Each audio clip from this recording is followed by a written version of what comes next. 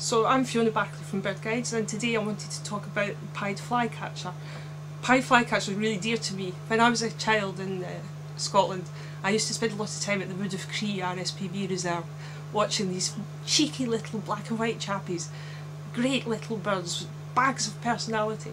They always sort of make me think of spring and bluebells.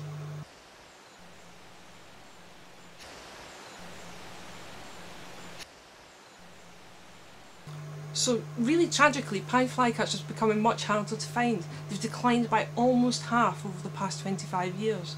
Now the woods where I used to go as a child are still there, so there's something happening, probably in the wintering grounds, that we don't understand. So these birds winter in West Africa, in southern West Africa around Ghana, and we need to work out what's happening there that is causing a decline in the populations. You can help the pied flycatchers by donating to the BTO's Out of Africa appeal. This will help to put scientists on the ground in southern West Africa to try and work out what is causing the decline in these great little birds.